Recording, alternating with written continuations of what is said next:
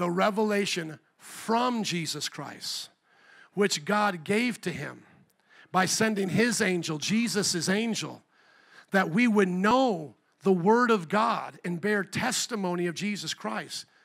Blessed is the person who understands this prophecy.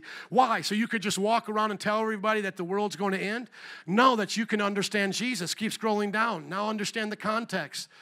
That the 7 churches would know who their God is. Who is the God of the 7 churches? The one who is the Father. It doesn't say his name, but we know that's who it's referring to. Who was and is to come.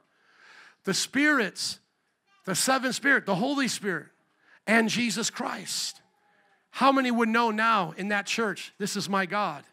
God is the Father, he is the Son, and he is the Holy Spirit. What are the 7 ways the Spirit manifests himself? And those ways we read in Isaiah.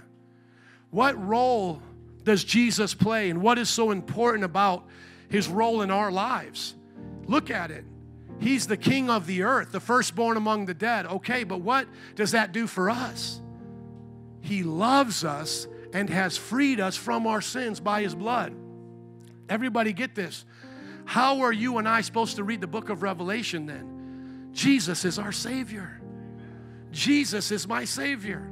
Jesus is the one to come and help and rescue me. Jesus is the one to make me a king and a priest in his kingdom. With Jesus, I will rule and reign. We are not supposed to read the book of Revelation separated from the revelation of Jesus being our Savior.